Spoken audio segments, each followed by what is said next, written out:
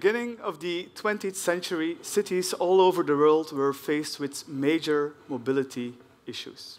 Vehicles were lining up in the streets, causing enormous traffic jams. And the mere presence of those vehicles was also causing a lot of annoyances for the citizens that lived in those cities. Now, those vehicles in 1900 were not the cars as we know them today. No, they were horse carriages. This is a picture of how Fifth Avenue looked like in 1900s. And as you can see, tens of horse carriages causing a lot of traffic jams. And those annoyances were not carbon dioxide emissions. No, there was literally horse shit everywhere in the streets of New York, causing a lot of annoyance itself. So something had to be done, and that something came from a technological invention. And if you look very closely at this picture, you actually see that invention. Out of all these horse carriages, there's one odd vehicle there, and that's a motorized car, a predecessor of the car as we know it today. Now, in 1900s, not everyone really embraced the concept of a car. Some were really happy about it. Some called it the invention of the century, while others could never believe that you could actually delegate a responsibility of a horse which drives and delegate that to an engine, to a motor. Now, the interesting thing of all this story is that this is how New York looked like in 1900s, and this is how Fifth Avenue, same street, looked like only 13 years later. So the opponents of self-driving of cars were basically completely proven wrong. And that only happened in 13 years. Now, to some extent, 100 years later, we're not doing that much better. We again are faced with a lot of mobility issues. For example, the average speed with a car in London right now is about 19 kilometers per hour. 100 years ago, that was actually about 8 kilometers faster with a horse.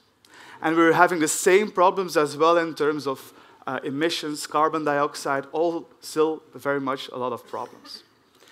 So again, just like 100 years ago, we're having that odd vehicle getting popped up from time to time. At least we see it sometimes in the streets. But now it's a self-driving car. And that self-driving car often gives us at least the promise of solving some of our mobility issues. You just push a button, and that self-driving car will bring you everywhere you want in the streets. And just like 100 years ago, we again have two sides. We have the side that are calling this the invention of the century, and we have the side that would never trust to give the responsibility a driver has, not a horse, but a driver has now, and delegate that responsibility to an actual piece of software. So the question I want to ask you today, which side are you on? Do you blindly trust a self-driving car? Would you be willing to sit with a blindfold on, perhaps with your children next to you, and just push a button and let that car drive you everywhere you want? My guess is that most of you would say no. I understand that. I mean, we're hearing reports from time to time about accidents with self-driving cars, very recently even fatal accidents with a self-driving car. So why would you trust that technology?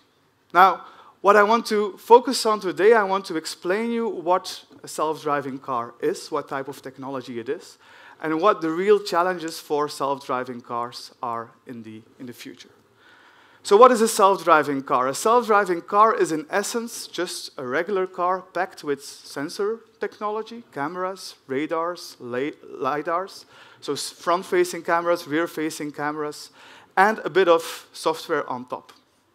Now those cameras are designed to basically replace the ears and eyes of a human driver. And the only thing they need to do is they see what is happening around us, and they need to steer left or right or accelerate or brake. And the way they do this is using artificial intelligence, and specifically artificial neural network. So what is an artificial neural network? It's basically a software, piece of mathematical computations, which are mimicked like the way our human brain works. Our human brain consists of billions of neurons, and every time we think a bunch of neurons are getting triggered.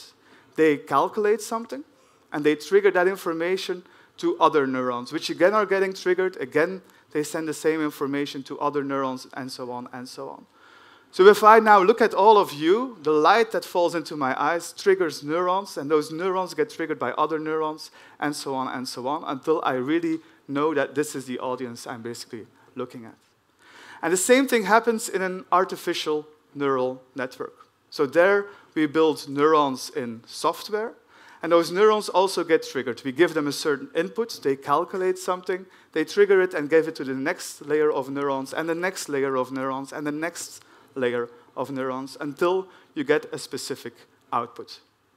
In the case of a self-driving car, that specific output is a mapping from the sensor information, so radar, LiDAR, cameras, and so on, until the actual traffic situation itself. So that's the mapping that we need to do.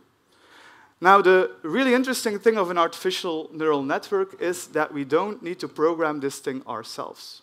No, this thing just works by learning by example. So what do we do here?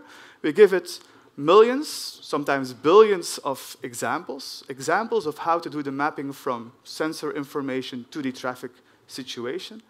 And the neural network basically learns to configure itself how to do that mapping. All with the goal that the next time if we drive up a road that we've never seen before, that self-driving car, or that artificial neural network powering that self-driving car, is actually able to do the mapping and recognize that traffic situation, although he has never seen that before, just like the human brain works. And that's exactly what the artificial networks and the self-driving cars nowadays do. They do this multiple times per second. They get all that information in, they see what the traffic situation is, and then they know how to respond to that. Should I wait for that bike? Can I turn left now, or should I turn right? Should I accelerate? Should I brake? All these things are things that are happening in a self-driving car in a split second. So that's how the technology at least works. I'd like to give you an overview of the road that is ahead, pun intended, of self-driving cars. So what are the challenges for self-driving cars right now? And at the same time, these are mainly also challenges for artificial intelligence. So one of the challenges we have is definitely to further improve those learning algorithms. We're already quite far in this. So the current state-of-the-art of machine learning, of artificial intelligence, is able to really accurately describe, based on a picture, for example, what is actually being seen on in that picture. For example, in the current state-of-the-art, we're able to explain what's on this picture, and we give that to an artificial neural network, and our artificial neural network will give the following outputs. So a zebra standing in a field of grass. Pretty accurate, right? Now, this works, and most of the times it works perfectly, although, however, in some cases, especially when the image is a bit blurry or where there's a lot of light shining in the camera, the result is not exactly what you want. For example, the same artificial neural network will actually describe this picture as follows. A man standing in front of a store with a clock. Not really what you want. Now, in most cases, and really in most cases, the algorithm actually performs really well, but in a few rare cases, it doesn't do what you want. Unfortunately, that's not what we can afford. In a self-driving car, this task, mapping, recognizing what an image looks like, should actually happen multiple times per second. And we don't have the luxury that algorithm can make one mistake out of 10, or one mistake out of 1,000 even, and say, that's not a bike, that's just a road, let's just accelerate a bit. And that's one challenge of self-driving cars. We really need to improve those learning algorithms to be able to do that even in the future. We're already quite far in this, but further improving those learning algorithms is challenge number 1. Challenge number 2 has to do with making these learning algorithms a lot smaller. The current artificial neural networks, and specifically the algorithms I just showed you the performance of, have the best performance when you run them on large data centers. So really hundreds of machines in a data center. And if you really want to build self-driving cars, that's not what you want. You want to be able to embed that intelligence and let that system learn by itself in the car itself. So we need to build systems which are able to deploy artificial neural networks on a very small chip so that they can be embedded in a car, that they can be embedded in your smartphone. And that's exactly what we at the research center in IMEC are actually doing. So colleagues of mine are looking at the hardware, I'm looking more at the software to really build artificial neural networks on a very, very small chip itself, because that will foster a lot new applications in the future. So that's challenge number 2, making sure that we can build those very powerful artificial neural networks and embed them in a very, very small chip. Challenge number 3 has to do with connectivity. So the moment we're actually able to connect them, we can foster very new applications. A self-driving car is already able to see a bit further than a regular human driver can do. So radars, LiDARs have better performance, and they're able to see 10, 20, sometimes 50 meters further than a human driver. However, if you really want to build an intelligent self-driving car, we need to look even further. We're interested in what is happening 100 meters ahead of us. We're even interested in what is happening 500, or even in the traffic jam, which is happening more than a kilometer away from us. If you want to do that, radar and LiDAR, they won't be sufficient anymore. We'll need to communicate from car to car. So one car should basically monitor what it sees and signal that as soon as possible to another car. And that's why we also have a very strong connectivity challenge. We need to build a new type of communication protocol that allows that one car a kilometer away from us to send very reliably to that other car that there's a signal or that there's a danger. And that communication protocol should also be extremely fast in terms of reaction speed, because our car still needs to decide if there's danger and needs to be able to react as fast as possible. So that's challenge number 3, making sure that we have a better communication protocol that we can connect all these cars. And the moment we're able to connect all these cars, challenge number 4 pops up. And that's doing something with that connectivity.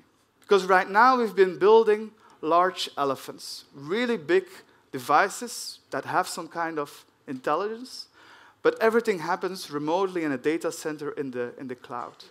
What we need to build are large ants. Large ants, very small devices that also have some kind of intelligence, but by really collaborating together with each other, we can build a much bigger, much better intelligence than what we had in the past. So that's the last challenge, redesigning those learning algorithms so that they're actually able to collaborate with other learning algorithms as well to build an even better form of intelligence and a higher level form of intelligence.